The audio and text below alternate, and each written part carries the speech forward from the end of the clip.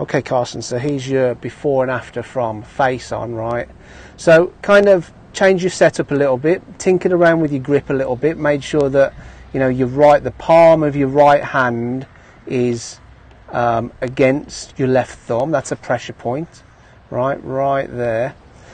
We've got the ball position a bit further back. That's why we've got the stick there as well, not only to keep your head over the stick, but also to help you with your ball position. If we're going to hit a push and a push draw, we want the ball a bit further back than where you had it before. Your ball for a 7, what were you hitting, 7 iron? 6 iron. 6 iron. The ball's a little bit too far forward there, especially if we're coming across it. We want the ball a bit further back, right, which is what we've got there. So better grip, better ball position, and then what we're doing, this is your old one. You know, you look at the sways, right? Head's moving over your back foot, hips are moving over your back foot. That's why there's so much pressure build up in that back foot, right? And you kind of stay on that back foot for a bit too long, right? If anything, now as we get to the top of the swing, right, you want to be starting to push down more on your lead foot, your left foot, and you've only got 6% of the pressure on your left foot because you've swayed so much over your back foot, right? So that explains the pressure mapping. So that's kind of where you were at the top, and then you swayed away from the target on the way back.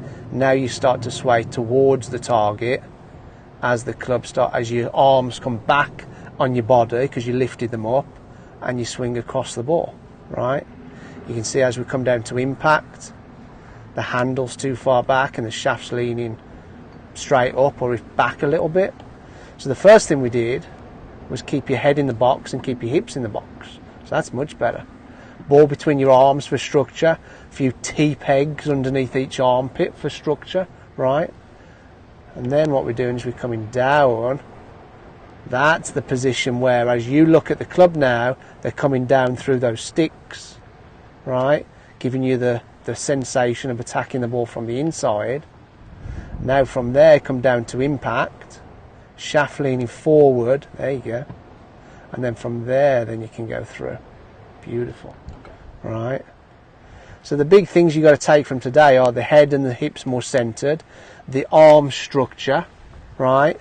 The hands being behind the shoulder at the top of the swing, and getting this idea of coming down, attacking the ball from the inside and hitting the ball from the inside, hitting a push and a push draw rather than swinging across it and hitting a pull and a pull fade. Okay. Yeah, very good, mate.